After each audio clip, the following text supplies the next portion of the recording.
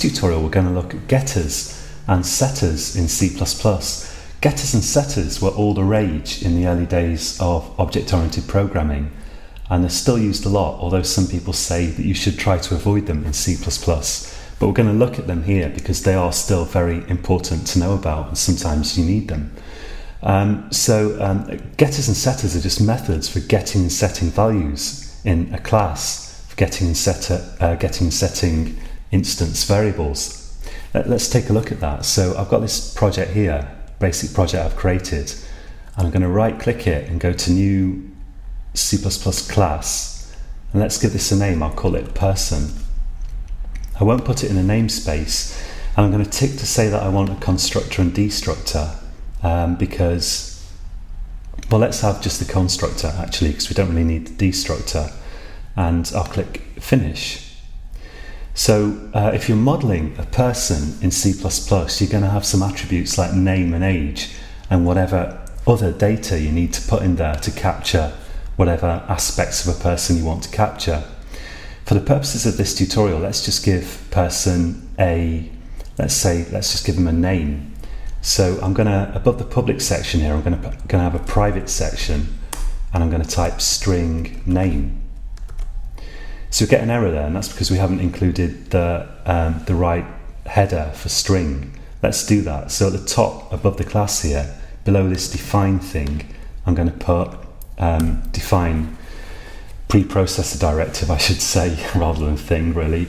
Let's put include iostream. On some compilers, you might need to say iostream.h, or you might even need to include string or even string.h. And I'm also going to put using name space standard, and I believe with this compiler that will give us string. Oh yeah, and it's a lowercase s. I always forget because it does vary, but I think without these it wouldn't work. Yeah, so string class is defined somewhere in iostream for this compiler at least. We can set a value for name for this person. Let's do that. So let's go to person.cpp. Here's the constructor. Let's say that name equals George. Now we can create a person object here in our main CPP file. Let's say here person. So I've been taking care to give my classes uppercase first letters. So if I want to, I can give the actual variable the same name as the class, but with a lowercase letter. Some people think that's really bad, but I quite like doing that. Now, well, we can't do much with person at the moment. What we could do is we could give it a method that outputs details about this person. Let's do that. Let's say I'll call it toString. So Java actually has a method called toString, and the idea is that returns a string that shows you information about your object. So let's do a similar thing here in C++. So I'll make toString return a string like that, and we'll go to person.cpp and implement this toString method. Let's say string person : toString. We've seen all of this stuff before, and I'm going to just return name for the moment so that we can have a way of getting the data out of that person. Or we could say something like person's name is plus name. That just gives us kind of a way of outputting information. We can include the age in there if we had an age, or whatever other details we have. Oh, that says George is not correctly spelled, but it is, so I'll ignore that.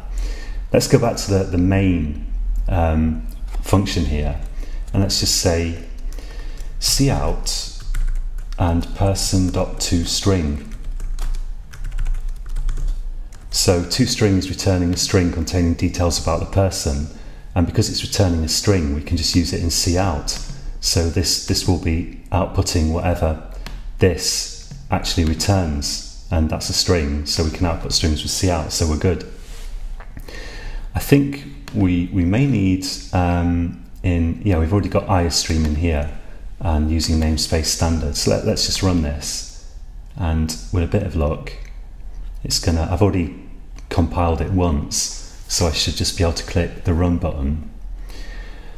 While I'm waiting for that, the thing here is that sometimes you want to be able to get and set variables in an object directly, and that's not always the case, because if you allow people to get and set, well, let's just deal with this error.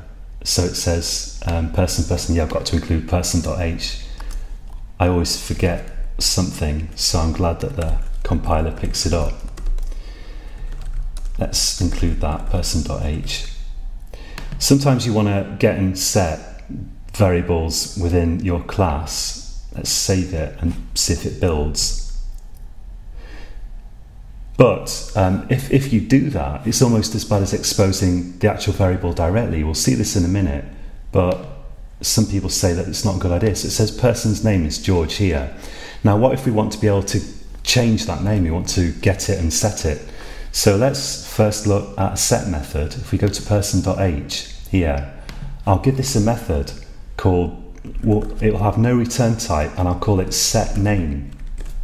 This is kind of a standard format, so we call it set something, lowercase s. And because I'm following this convention of capitalizing the subsequent words in every kind of function or variable name, I'll give the name an uppercase N, and then we'll go to person.cpp and implement that. So I'll say void person : set name, and we're going to pass this a string name, and we're going to use that string to change the name of the person. Let's say string name. In fact, being as I've already called this name, for the moment I'll call it something else, and we'll see a better way of dealing with that in the future. Let's call it string new name, and in there all I'm going to do is say name, that's the name of the person defined in the class, equals new name. So this is called a set method. Let's take a look at this error, method declaration not found. Yeah, I need to define the prototype as well. Let's copy this. Yeah, I just did it already. Oh yeah, but I missed out this string new name. Okay, so what I've got here is I've got a method here that's taking a string, and that method is simply setting a value for name, setting a new value for the name of the person associated with the class.